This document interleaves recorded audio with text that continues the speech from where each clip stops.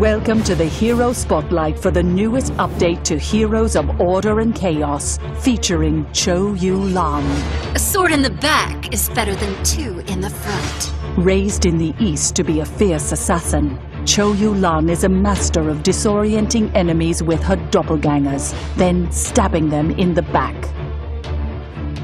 Blinding Slice is a burst attack which deals quick damage. In addition, marked enemies take extra damage that ignores their physical defenses. It'll be over soon. Doppelganger summons an identical copy of Yuelan for 15 seconds.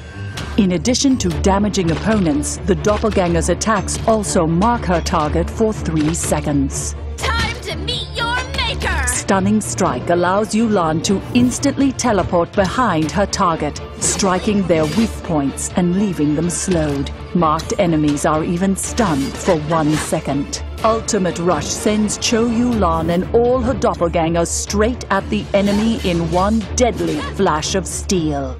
Once you've learned Ultimate Rush, both Blinding Slice and Stunning Strike will summon a doppelganger for 3 seconds each. Let's see how QiuYueLan uses her assassination skills in the battlefield. Sly Akatu tries to grab QiuYueLan off the lane. Instead, QiuYueLan disorients her ambusher with a frontal doppelganger assault, marking Akatu, followed swiftly by a Blinding Slice.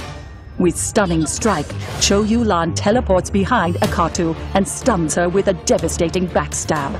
Confused and surrounded, Akatu panics and tries to fight her way out with an ultimate attack, but it hits a doppelganger. Debrani charges to avenge his fallen teammate. QiuYueLan then unleashes Ultimate Rush, sending herself and all her doppelgangers at Debrani for one final and fatal blow.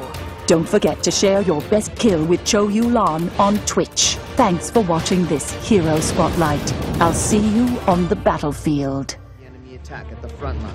Red Trophy rushes the battle using heavy assault, knocking the enemies aside.